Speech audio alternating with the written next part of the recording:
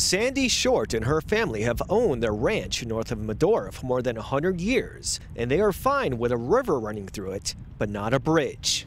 And that's just, we don't need it out here. There's too much land, public land, that could be used rather than our private land. Billings County and partnering agencies want to construct a 600-foot bridge and 2 miles of new roadways to connect Bell Lake Road to East River Road.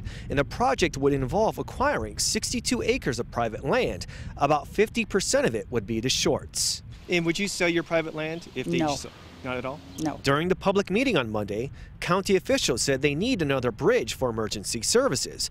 Current crossings in the Billings and Golden Valley area are the Long Eggs Bridge near Watford City and I-94 in Medora, 70 miles apart. I just think there's a difference between a want and a need. Obrigowicz has been renting land from the Shorts for his cattle operation for more than 30 years, and he says there are only a few families that still live along the river. There's 3 or 4 families between here and Teddy Roosevelt Park that actually live on the river year-round. And the Short family think there's another reason for the project. Ultimately, to service the oil industry. They say there would be 100 vehicles a day.